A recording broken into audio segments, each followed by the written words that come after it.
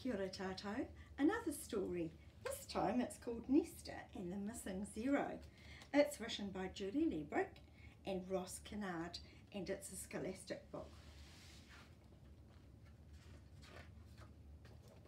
"It's missing," cried Mr. Abacus. "I've definitely lost it." "What's he lost?" "Lost what?" shouted Nesta through the window. "Nothing," he bellowed. "I've lost nothing." Nesta frowned. "But you said you lost something." I've lost 0, he replied with a sigh. "Oh, what a naughty number the number 0 must be, to run away from home like this and not come back to me." He looks a bit distressed about this. I wonder if we can help him. "Is 0 important?" asked Nesta. "Oh, it's important if you're a number," said Mr. Abacus. "Add it and you'll stay the same. Subtract it, you're still you. I can't divide." "Oh, but multiply and you'll disappear from view." "A zip, a zilt, a 0, a nothing and a naught. An itsy bitsy circle that can't be found or caught." I wonder what they're going to do if they've lost it. 0 must be a very odd number, mused Nesta. "It's not odd, it's even," barked Mr. Abacus. "But enough of this nonsense, we have to find it." He snatched up his coat and led the way, straight up the garden path. Out of the gate they went like a rush of sparrows in spring, out into the world where there was, do you know what I've just spied? An ellipsis. There's 3 dots in a row. That means there's something else coming. I wonder what that is. Are you ready? Chaos! 0 had disappeared from the face of the earth. Cars crawled along roads, clocks went crazy and chimed 1 o'clock instead of 10. People missed trains and caught wrong buses. Letters were delivered to 23 Main Street instead of 203 Main Street. Oh look, there's no 0. That's a bit weird. Computers crashed, phones stopped ringing. The bank had to close when $1 billion became $1. Oh gosh, that's a bit sad. People on the street wept and shouted, "We want nothing! We want nothing!" "Oh, don't worry," cried Nesta. "We're number hunters. We'll find it." I hope you're a number hunter too. Nesta and Mr. Abacus searched all day. They saw several somethings.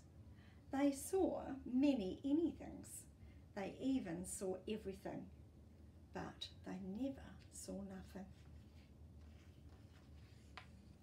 Eventually the sky was so dark that they had to trudge home. Nothing was nowhere. Nothing seemed gone forever. Once inside, they collapsed on the couch. Nesta said, "I'm fed up with looking for nothing. Maybe it isn't real. Maybe nothing doesn't exist."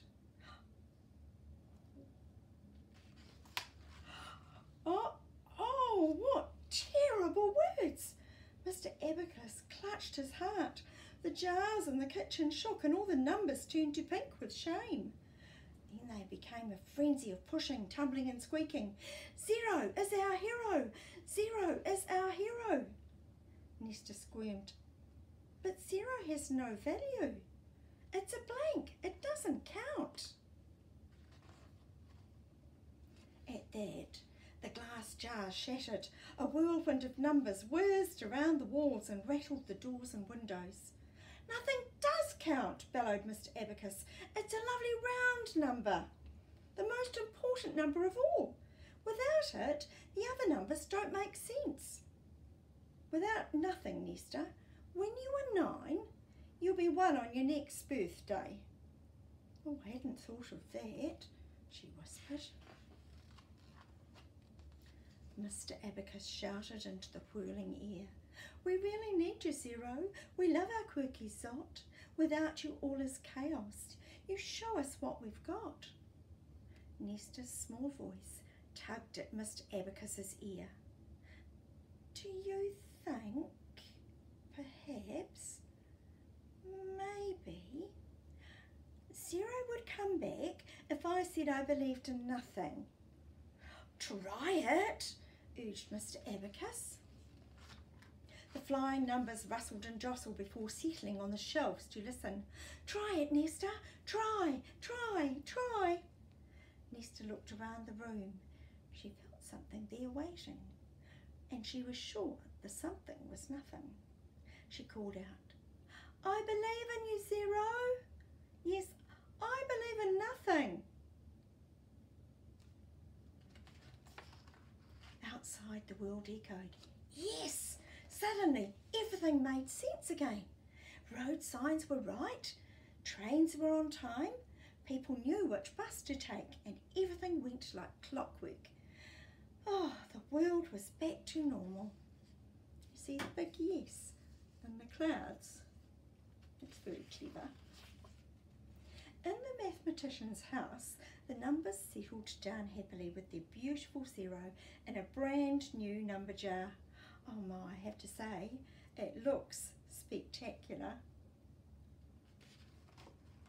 Mr. Abacus made mugs of hot cocoa while Nesta looked out the window and counted her blessings. It seemed that every blessing had several noughts added to it. I hope you enjoyed that story as much as I enjoyed reading it to you. Ka kite.